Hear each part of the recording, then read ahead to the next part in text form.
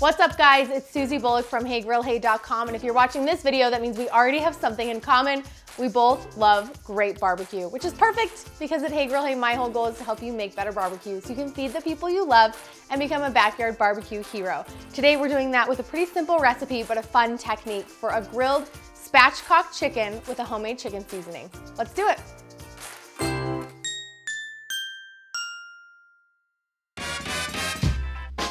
So what is a spatchcock chicken? I know the name sounds funny, but it's essentially a technical term for butterflying a chicken, cutting the backbone out, pressing it flat so you have a nice even surface area for grilling. I have a lot of recipes for cooking a chicken this way, but today we're gonna keep it simple dry rub out on the grill. I know it sounds intimidating, but I'm here to show you how to get it done. All you need is 55 minutes, 10 minutes to prep, 45 minutes out on the grill. Here's what you'll need: a 3 to 4 pound fryer chicken, a couple tablespoons of olive oil. For our dry rub seasoning, you'll need a tablespoon of kosher salt, a tablespoon of smoked paprika, 2 teaspoons of black pepper, a teaspoon of dried rosemary, a teaspoon of dried parsley, and a teaspoon of dried thyme. You'll also need a teaspoon of dried garlic, a teaspoon of dried onion, and a half a teaspoon of cayenne pepper. You'll also need the zest of 1 lemon. Let's get started. All you really need are some kitchen shears and a cutting board. Flip your chicken over, breast side down on your cutting board. Use your shears to cut a single line up one side of the backbone. This chicken is about 3.5 to 4 pounds, and it'll serve my whole family of 5 because we have 3 young kids. We've got 1/2 of the breastbone already cut through. Now we just need to repeat on the other side of the breastbone.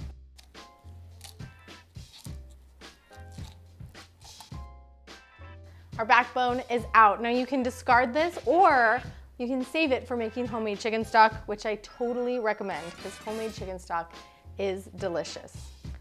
This next step is super simple, but it's gonna save you a lot of effort when you flip your chicken over. Use your shears and just create a small snip right here in the breastbone.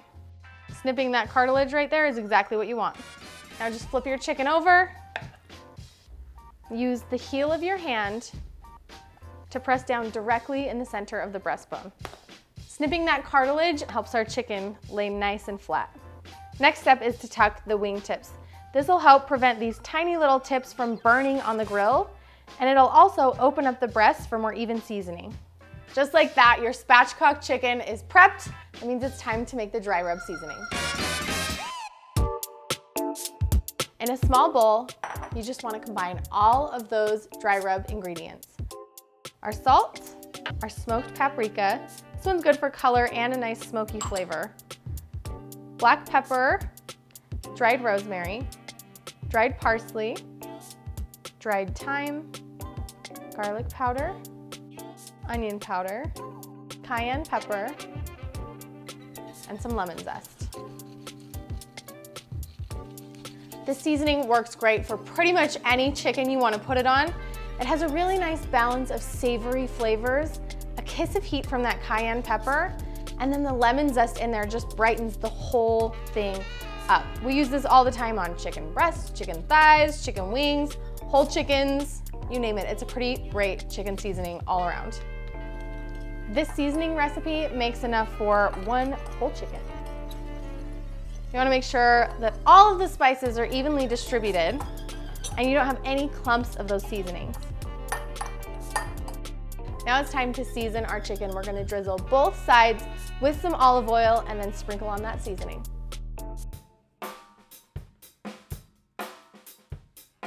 Start on the back side of your chicken first and get some of that olive oil on there. And then sprinkle on a little bit of your seasoning. This is one of the beautiful parts of the spatchcock chicken is you can get your seasoning on the underside of your bird. All right, now flip it over and do the other side. Make sure you season all sides of your chicken. This is the perfect recipe to make over the weekend or at the beginning of the week because then I have chicken leftovers to use in salads, in sandwiches. It's like perfect meal prep. Now that our chicken's seasoned, we're heading out to the grill. We've got our grill preheated to 450 degrees for 2-zone cooking, which means we have coals on one side, keeping it nice and hot, no coals on this side. And we're gonna start our chicken on the side with no coals. That means it's gonna cook evenly, and then we're gonna finish with a final crispy sear. Just turn your thighs out so they lay flat on the grill. Close this up, let it cook until the internal temperature of the chicken reads 140 degrees Fahrenheit. It's probably gonna take about 30 to 40 minutes. Our chicken's been on the grill about 35 minutes. Let's take a look. Oh, it's beautiful. We're looking for an internal temperature at this point of about 140 degrees Fahrenheit. There we go. This is exactly where we want it to be. Now it's time for the second phase of our cook. If you like crispy chicken skin and you want some nice grill marks on top of your bird, you're gonna wanna flip it over onto the direct heat side where the coals are nice and hot. Now we're gonna close the lid and let this finish cooking. It's not gonna take very long, so don't go far. We're looking for a final internal temperature of 165 degrees in the thickest part of the breast. All right, our chicken's been on for about 7 minutes, skin side down. Let's check the temperature. All right, we're gonna carefully pull this off the grill and let it rest for 5 to 10 minutes. And the carryover cooking is gonna bring the internal temperature of this chicken up to 165 degrees. Oh, look at that crunchy, crunchy skin. Look how juicy and tender these thighs are. All right, let's take this inside.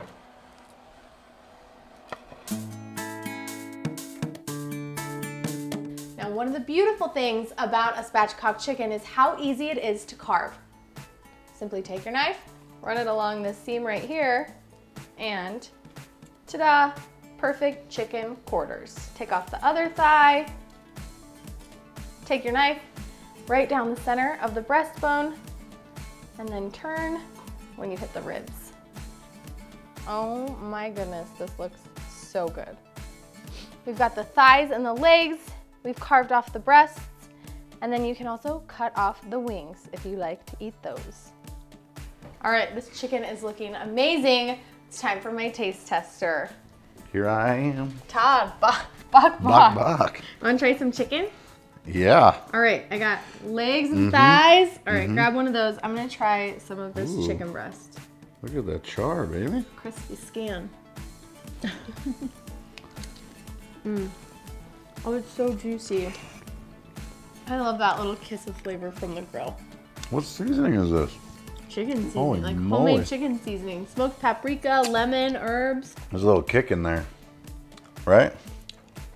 That's good. It's very herby. It's bright. Some salt tickling my tongue. I'm gonna finish prepping this chicken for our meals later this week. I hope you guys give this recipe a try at home. If you do, leave a comment, let us know how it turned out for you.